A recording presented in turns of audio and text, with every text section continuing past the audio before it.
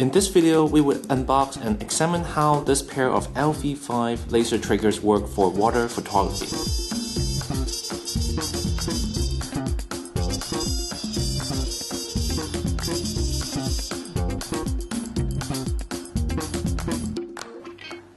Unboxing the gear. After unboxing the LV5, the first thing you would notice might be what appears on the laser emitter, a laser sign along with a filter switch. This lighting filter is designed to attenuate the laser beam. In bright sunlight or long distance usage, the filter should be slide open. Mind you, the flash stand shown here is not included in the package. By pulling the latch here, you can open the battery door at the back. Though there are 4 battery compartments, LV5 can operate with 2 AAA batteries, and you must insert them in pairs as shown.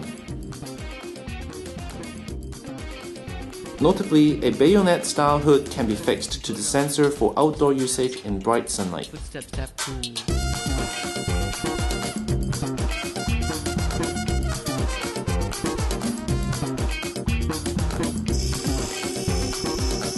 To start the operation, mount the emitter and sensor to a light stand with the 1/4-inch tripod mount.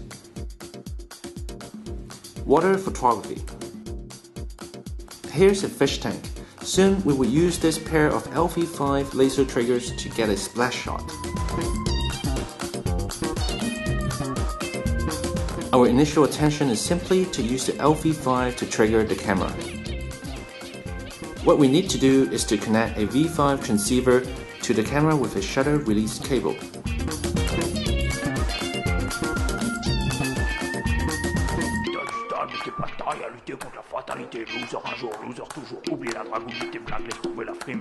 The result was not good. That's mainly due to the absence of artificial lighting. Later on, we changed the setup by using a portable flash to enhance the photo.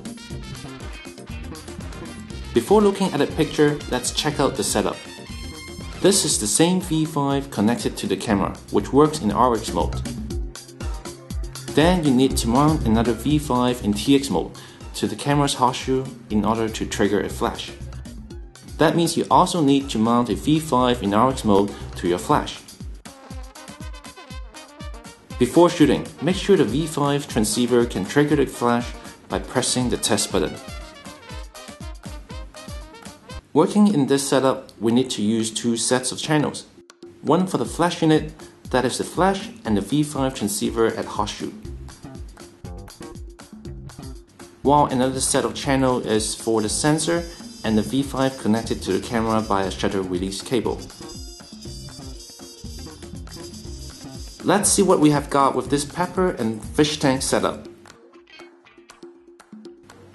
Using a portable flash with LV5 camera trap setup, we can virtually achieve water splash shot repeatedly with ease.